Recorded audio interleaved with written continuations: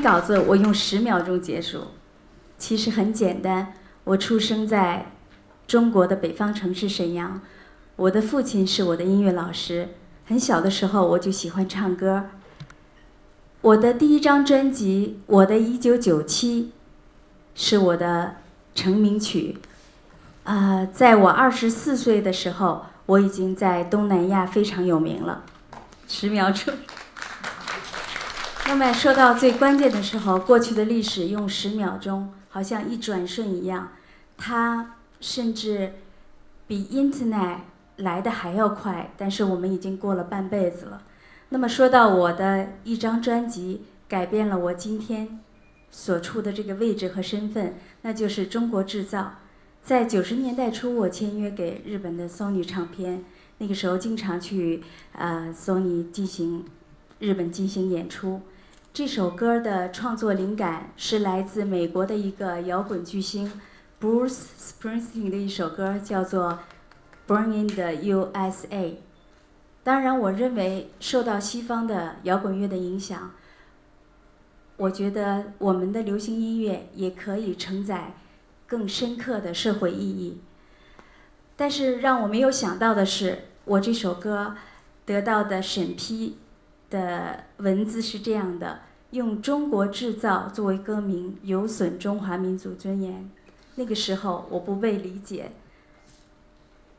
然而这首歌是我第一次用爱这个字儿。我的歌词是这样写的：我爱你中国，尽管你还不够好，母亲我不能选择。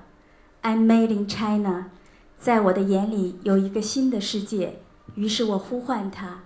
I'm made in China， 在我的眼里有一个真实的世界，于是我告诉你它的颜色。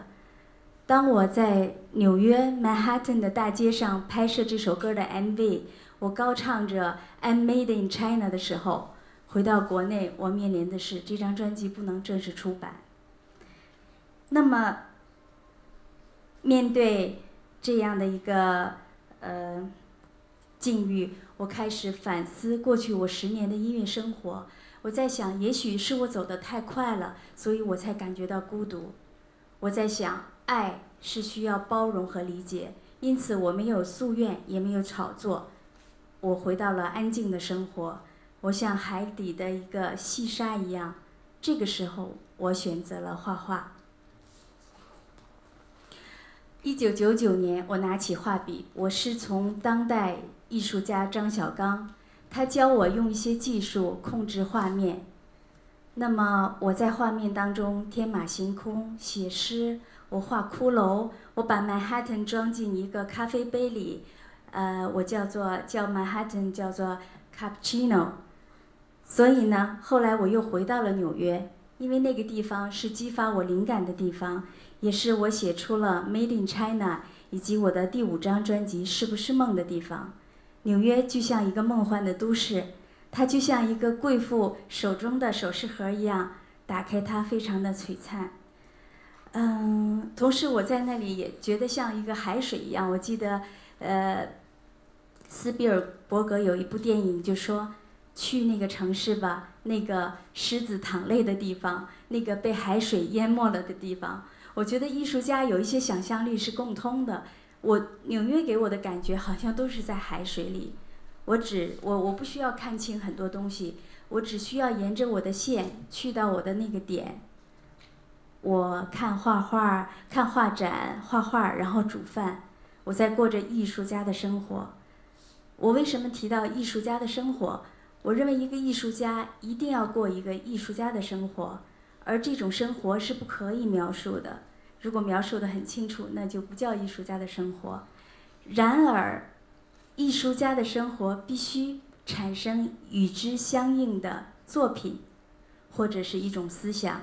就像杜尚，他下棋，他什么都不做，但是他产生了思想，他用思想影响了一代人，这一代人发挥了他的创造力，他间接的去创造了他的艺术价值。这是我的这张纸说完了。我的第4页纸说到的是行动力。大家非常好奇，为什么我可以从流行歌手转变成当代艺术家？其实应该是纽约改变了我，给了我勇气。同时，纽约它也是一个所有最好的艺术展示的一个平台。那些艺术作品激荡了我，让我觉得我可以用这种方式延续我的音乐的一个创作。在我来讲是媒介的改变，我并不是改行了，只不过我用的材料不同，我拿起了画笔，我做雕塑、做装置等等，只是这些的改变。当然，视觉艺术非常的难，难在哪里呢？比如说我唱歌，我可以用声音，我可以用有旋律、有节奏，甚至我的表现都可以给你一些感受。而视觉艺术它是静态的，很多时候都是静态的。当然，现在有 video art， 也可以是动态的。我是说传统的视觉艺术，那么它能够打动别人是非常难的。正因为有这样的难度，我觉得非常的挑战，让我觉得可以去学习很多的东西。所以我说，当我第一个展览，从我1999年到我迎来我的第一次展览机会是2007年。2009年我在纽约做个展，那个时候我才开始有收藏家收藏我的画。那个时候我才意识到，从1999年到2009年，我在当代艺术里的实践和学习已经经历了11年。所以这一页纸我要跟大家说的是行动力。艺术家必须有行动力，不能把自己的想象只停留在脑子里，而且要坚定自己的信念，坚持下来。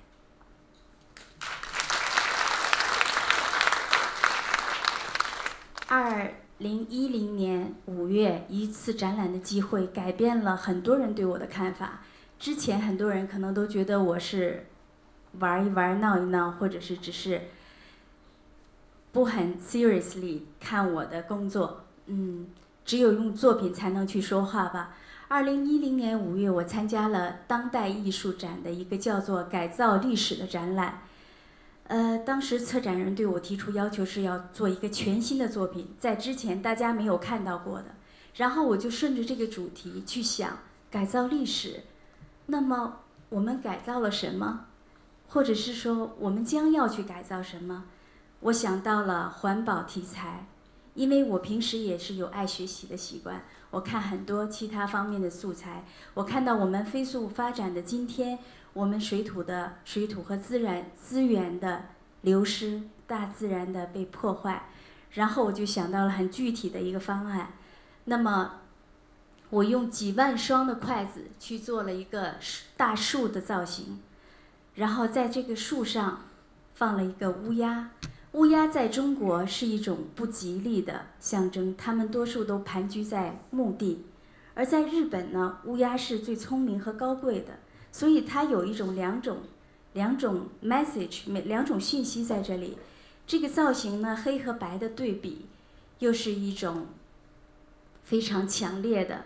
我想用这个作品告诉大家，实际上希望和失望就在一瞬间，看你去怎么从哪个角度看它。它是没有生命的树，它被剥夺了生命，我用筷子把它还原。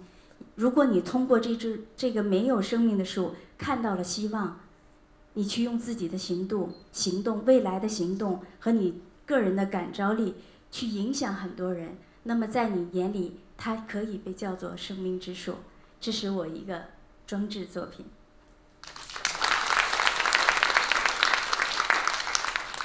下一个题，我是谈公共项目。在去年2012年11月，我迎来了我自己人生一次重大的蜕变，就是真正的踏上了一个台阶。我的个人展览I Love 爱静综合艺术展在中国国家博物馆举行，就是坐落在北京天安门东边的那个原来叫做历史博物馆的，已经有100年的历史。我是作为第1位中国当代艺术家登上了这样的一个台阶，国博的副馆长陈女生为我策展。在这个展览期间，我展出了近200多件作品，形式包括有雕塑、装置、绘画、影像。所涉及的作品的材料有大理石、不锈钢、紫铜、汽车漆、一次性筷子、古董门和鲜花等等。这个我得看稿子了。我说到这个公共项目，在这个展览期间呢，除了一个我用了展厅2个展厅2000多平米。那么除了这样的一个静态的展览之外呢，我做了一个公共项目，做了几次，叫做生命树下，就是我这个作品。这个作品占地9平米，那它是一个稍微在室内放是稍微有体积的，它有3.5米高。我请到过我的音乐家的朋友、诗人、舞蹈家，在这个生命树下跳舞、唱歌、弹奏、朗诵诗歌。我还请来打工子弟小学的学生跟他们的父母来看我的展览，在树下画画、做活动、做游戏，送给他们礼物等等。我想说的是，中国当代艺术家需要有一个很谦虚的态度走进公众，因为我认为孩子们是未来，所以我的展览能够给他们的未来提供一种参考，一个角度，所以我认为艺术家去做一些公共项目非常有必要。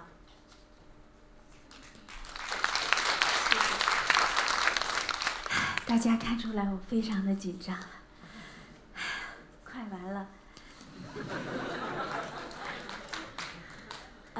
第9部分，故土和温度。我认为一个人的成长背景和环境会给他一生带来不可磨灭的痕迹。我的家乡沈阳是一个重工业城市，我从小在工厂区长大，我习惯了看那些钢铁、机械，我对那些造型非常有感觉，而且我也习惯了闻那些汽油和油污的味道，所以我应该是一个工人子弟的孩子。那片土地造成了我这种个性，就是不畏严寒，勇往直前。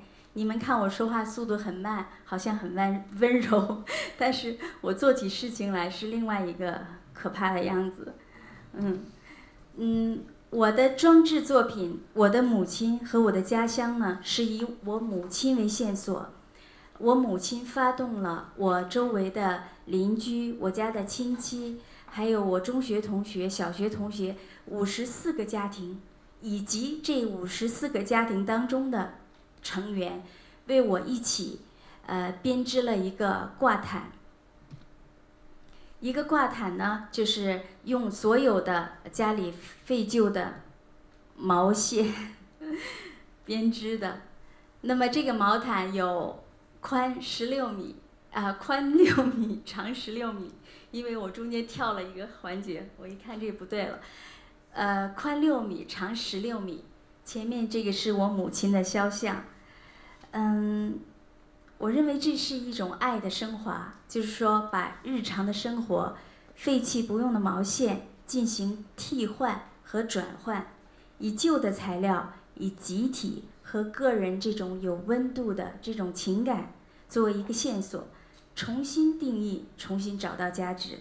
这件作品在国博的展览把它放到了殿堂，我认为也是对爱的一个最高的致敬。